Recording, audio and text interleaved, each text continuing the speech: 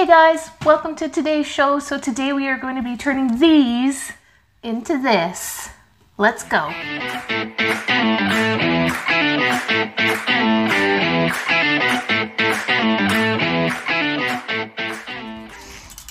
Now the first thing that you're going to want to do is you're going to want to turn your barbecue on because we're going to be smoking these and making it the right way. So we're going to want to keep this at around 400 degrees Fahrenheit.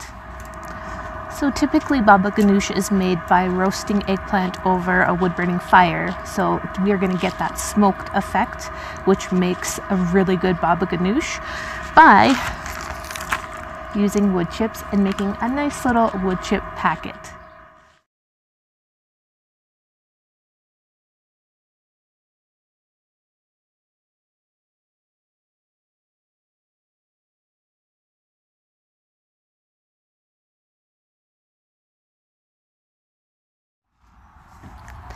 And next we're just going to poke holes in our eggplant.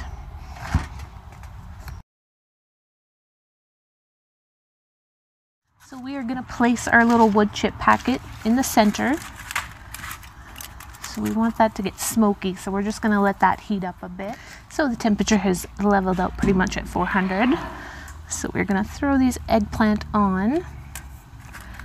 And we're just going to rotate them about every 8 to 10 minutes. So we'll know that they're done when they are deflated. So it'll probably take about 20 to 30 minutes. Hey guys, what's up? So if you're enjoying this recipe, please give me an eggplant down below.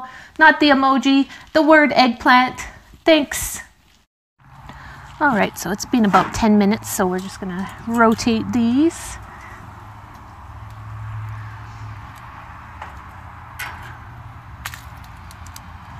And in the meantime, we're going to talk about our other ingredients. So I have 4 simple ingredients: some minced garlic, some sea salt, some lemon juice, and some tahini.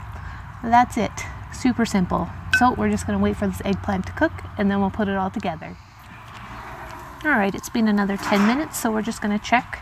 So as you can see, these are starting to collapse. We're just going to flip them one more time, and I'm probably going to give it another 6 minutes, I think. All right, so I'm thinking these should be pretty good here. You can see that they've definitely collapsed on themselves. They're nice and charred. So this next step, along with the wood chips, are totally optional, but to make it a traditional Baba Ganoush, like I said, what we're gonna do is we're gonna throw this little packet of smoke into my bowl here, and then we're going to stuff these eggplant in there.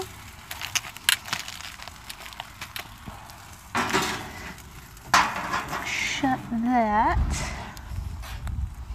and then we're going to put a lid on this, and we're going to let that smoke for even longer.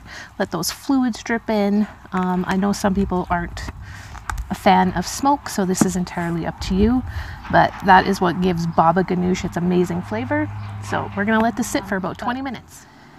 We're just going to want to peel the flesh off of this. So obviously you want this to be cool enough to handle. We don't want you burning yourself.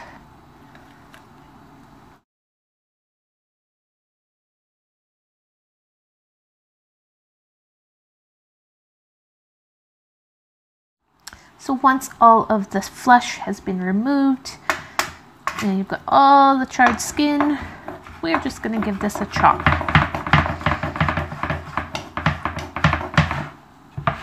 And then we'll add it to our tahini, lemon juice, garlic, and sea salt mixture.